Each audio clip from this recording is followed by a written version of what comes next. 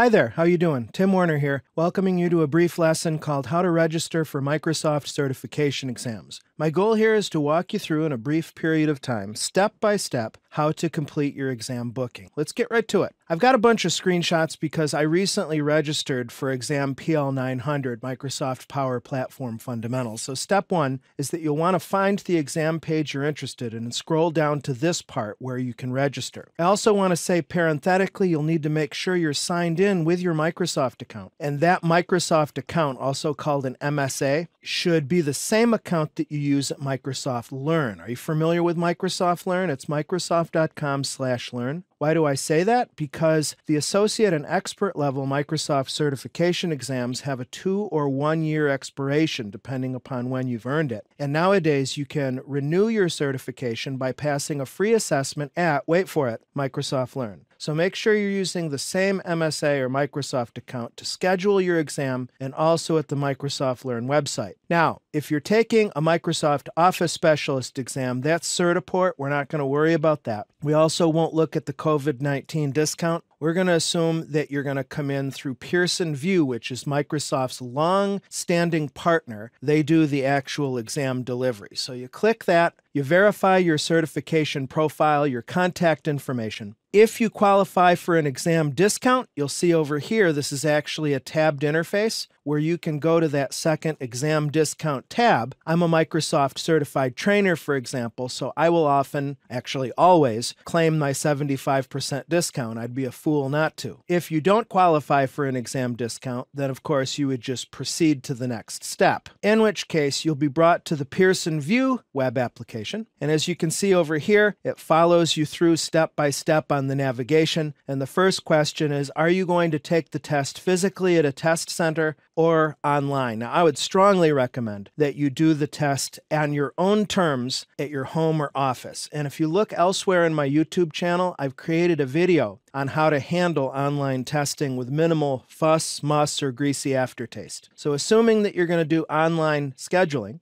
the screen will tell you just in brief what to expect, what you'll need, ID, testing space. The biggest suggestion I have for you here is you'll want to make a note when the Pearson VUE engine talks about a system test. And the biggest cause of problems I've found with test takers are those who don't run their system test at least once prior to exam day. It's a really important step because the check-in process on exam day is exactly the same as the system test that you can run at any time on your computer. And you'll want to run the system test on the computer that you'll use on your testing day and also in the same room and network connection that you'll use on your testing day. You have to agree to all the Microsoft online exam policies. Hopefully that makes sense. Your exam language, again, that's pretty straightforward. The proctor language. Now, hopefully you won't be dealing with a live proctor. I mean, you always do in an online testing scenario have a human being on the other end of the connection. But if you've done the sign-in properly and your testing environment is up to spec, the proctor in a best case scenario won't even communicate with you. They will just release the exam and off you go. But if the proctor does need to communicate, it looks like you've got Japanese and English as your language options. This is an important screen because this is where you choose your exam date and time. And what I love about the freedom of online testing is that I can take the exam in the middle of the night if I want to. I'm no longer subject to Pearson VUE Testing Center's business hours. So as you can see here, you use the calendar control to determine whether you're looking at 12 or 24-hour clocks, and then you choose your session from the ones that are available. Isn't that great? I just absolutely love this. You then see your shopping cart, and this is basically just an upsell to see whether you want to add a Measure Up practice test. Now, I do believe in Measure Up. I also have a nice comparison video here on my YouTube channel between Measure Up and WizLab's practice tests, but you don't have to do it. This is just an option. And it is a discount off the list price. It's $80 USD for a 30-day license instead of the normal price, $100 USD. So you proceed to checkout. You're going to have to again agree to the policies and then provide your payment method. Now, if you do have a voucher, this is where you will put that in. As you can see up here,